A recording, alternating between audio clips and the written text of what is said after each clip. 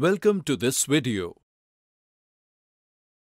In the previous video, we learned about the SAS criteria of similarity. Today, we will look at some examples based on this.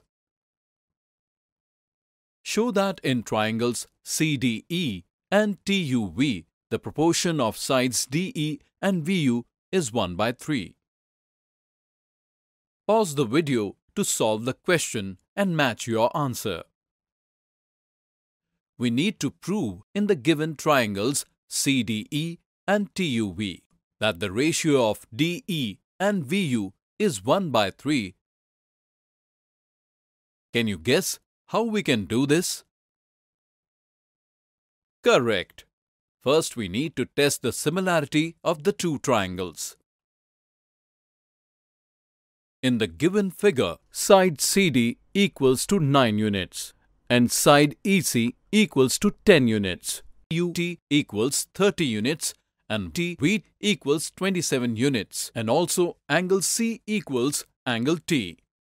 We know that in triangles CDE and TUV, angles C and T are both the same.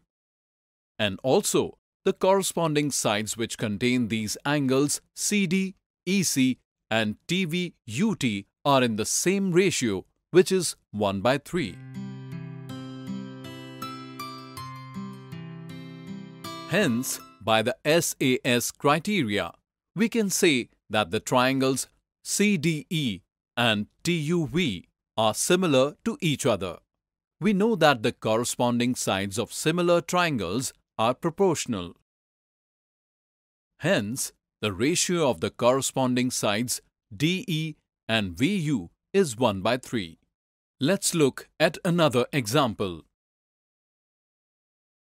In triangle PQR, QN is perpendicular to PR. If the product of PN and NR is equal to the square of QN, then prove that the angle PQR equals 90 degrees. We need to prove that the angle PQR is equal to 90 degrees. We know that QN is perpendicular to PR. Hence, angles 1 and 2 are right angles and the product of PN and NR is equal to the square of QN in triangles PNQ and QNR. From equation 1, we can say that corresponding sides PN by QN and NQ by NR are proportional to each other. We know that the corresponding angles 1 and 2 are equal. Hence, by the SAS criteria, we can say that PNQ and QNR are similar to each other. Because we know that the corresponding angles of similar triangles are equal, by which we get the equation 2. We know that the sum of all the angles in a triangle is equal to 180 degrees. Hence, in triangle PNQ,